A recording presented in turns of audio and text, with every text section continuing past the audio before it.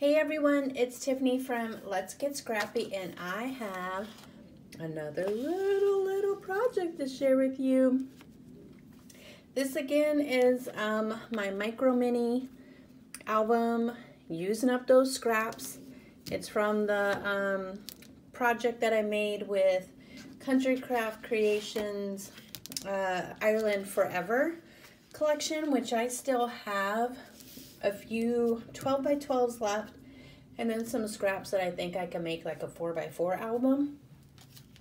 So we'll see. But I had some really skinny pieces left, so I knew that I could make, you know, a little micro real quick. And I just used for the cover, I don't have the top half because I used the top half. But usually for Country Craft Creations, she does strips showcasing the papers that are in the collection, and so that's where I got this little piece from for the cover. It's so stinking cute, and I'm looking at this like I can make a little micro out of this right here, out of this one, and just have some fun with it. But this collection is stunning, like seriously stunning. Absolutely love it. You guys have seen my other videos showcasing the paper, but if you like, you know, having a sophisticated, you know, St. Patty's Irish paper, I definitely would take a look at Country Craft Creations, and I'll link it below. But here is the cute little micro, and I do have a tutorial on how to make this. It started out just as an ornament, but you can make this any size. So this is perfect for all your scrap chipboard, your scrap paper. It's just perfect to use up some of those little things so that we do not waste. There's no wasting on this channel. No wasting, people. So, I don't know why I'm so animated today, but okay, this is what you guys are getting. So, I did ink the edges again with Tim Holtz Vintage Photo. I don't know why, that seems to be my favorite recently. But ink the edges, have the gold mirrored cardstock here. The flowers, I don't know if you guys can really see the layers, but I just used my old school Martha Stewart flower punch, and because I wanted some little flowers on here. Ink the edges. I did paint the tips of the flowers, the big flower, with gold, and then some leaves just to dye for my stash. Here is the spine. And it is mostly matted in the gold. I have some spots where I didn't matte, and you'll see that when we get in there. And then this cute little mini check green ribbon. Oh my gosh, of course my camera wants to tell me the battery is low and it's stuck. Hold on. Okay, there we go. So, and I think yes, I did. I saw that not about to happen. So then we open it up. I feel like I gotta get even closer. Let me see if I can get down further, because it's so tiny.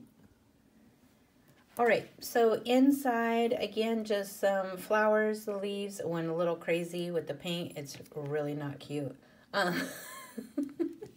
So just, you know, if you're doing that, wipe some of the paint off. Do a little bit better with the dry brushing than I did. I just added some cute little gems inside. And you don't have to do this, but if you guys have seen some of the projects on my channels and these micro minis, I've added pockets here before. You can add a couple pages and not do the accordion if you want. I like the accordion. I don't know why. And I do have magnets in this, so it pulls out like so. But look at all these little pages. You can use your little Insta printer on here. You would have to trim them down a little bit, because I want to say this book is like, I think it's the size of an Insta. So the actual book, I think, is like a 2 by 3. So you would have to trim those down just a little bit to put on here, but it's so cute. And I did alternate the gold foiling matting throughout one. It just was a lot of work for a little micro. So, but I had a lot of scraps of the gold foil after all my cutting, so I wanted to use those cutoffs. And then you flip it this way, and you have just, again, all these little scraps. This is such a quick project, so easy to use. And when you do an accordion, you can open it up all the way, or you can have, you know, it open like this, like an actual book.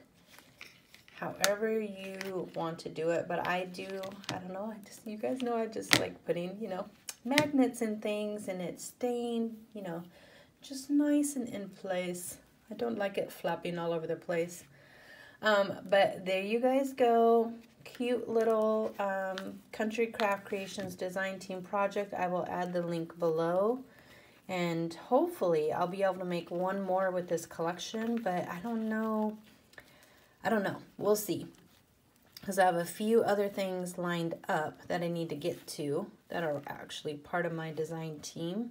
But I will link this collection below for everyone to see. You can go on there, and it does come in an 8x8 as well. I'm pretty sure. I don't know why I'm second guessing, but yes, it has to come in an 8x8.